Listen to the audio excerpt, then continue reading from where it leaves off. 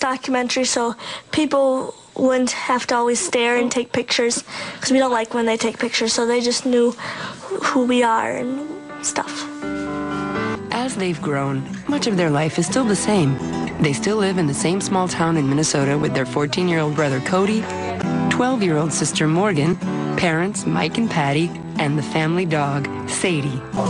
To put it simply, Abby and Brittany are not morning people. They need more sleep.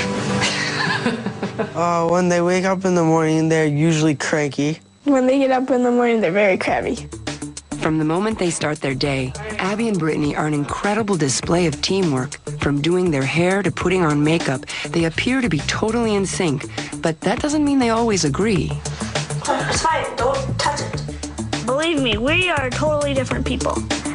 We usually bargain with each other, like, if you do this, I'll give you that, or we take turns. We take turns a lot. When they first started to drive, it was kind of scary because they would hit the brakes and go too slow and then go too fast and then too slow. Hold on, slow it down there. Don't worry. Why do you have your blinker on? Oh.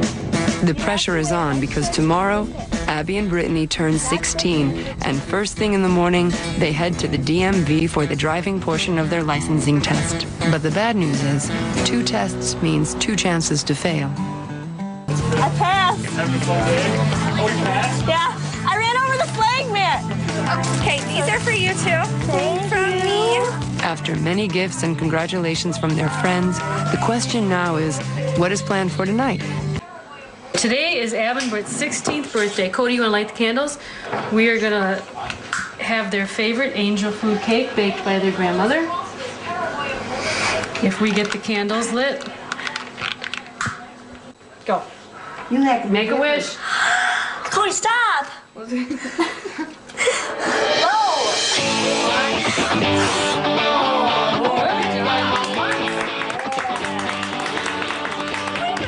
Because they have 2 hearts, lungs, circulatory systems that are conjoined, I'm looking to make sure they're not developing premature high blood pressure, respiratory problems. Perfect. There you go. Hey, how are you? Good, how are you? I'm okay. Oh, good. Haven't seen you in a while. No, just saw you 5 minutes ago, actually. Well, maybe.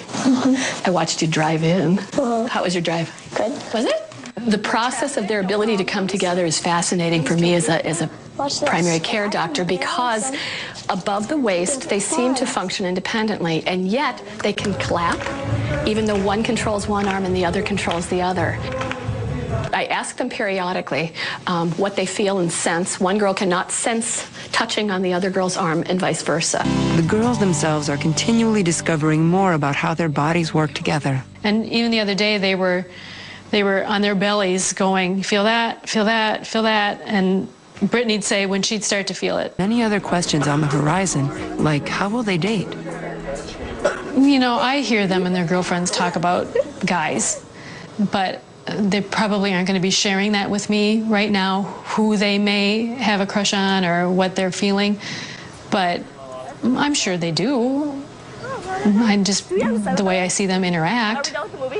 The whole world doesn't need to know who we're dating or what we're gonna do and everything. As for motherhood, only time will tell. Yeah, we're gonna be moms. We haven't thought about how being moms is gonna work yet. We're just 16. We don't need to think about that right now. We might want to go into photography, child development, or stuff with kids. Interior designing, architecture, or fashion design. You know, are they going to be hired as 1 or as 2? Are they going to be able to share salaries, or do they, you know, all of those things I think yet are to be determined. Abby and Brittany have chosen not to appear on all the talk shows or do interviews for the many magazines who make requests, although they could do hundreds. I've had TV people come up to me and say that I owe the world more of an explanation regarding Abby and Brittany. I don't owe the world nothing. And Abby and Brittany don't owe the world anything either. The best thing about being conjoined twins is there's always someone there to talk to. And you're never alone.